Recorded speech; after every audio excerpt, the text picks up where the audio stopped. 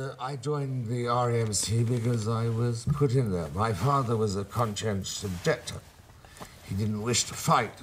How did you feel about that? I felt fairly violent about it, actually. I went off to school at the age of 5, boarding school, went and I had a nanny called Morgie that came from Wales. That's why I liked playing rugger. And I married, but I was at the school at the age of 5 and I grew up with my father. There was, I suppose, was a conchi. And in my life, a conchi was a coward.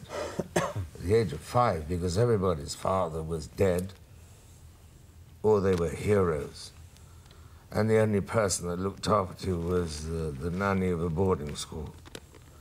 And so every time you went home, your mother was going out with lovely gravy, or the rest of the squadron that got fucked out. And you were there putting little cocktails together and shaking up, and the parties didn't last that long because they were dead.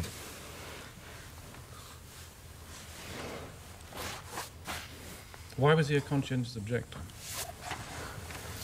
Because he believed that he didn't want to fight. It was on religious, moral? I think he was just a coward. You really think that now, still as an adult? He tells me that he drove an ambulance. So I thought he was a coward. Everybody, when I was at school, everybody's father was a hero or he was dead. So I came up there and said, if somebody wants to say that to me, then he's got to fucking say it smart, or I'll knock him out. Yeah. Do you think, but I mean, you're a man now, Oliver. And I've come to great estate. And when I wasn't a little tiny boy with a hey-ho, the wind and the rain, and the foolish thing was but a toy. But the rain every day. When I came to man's estate.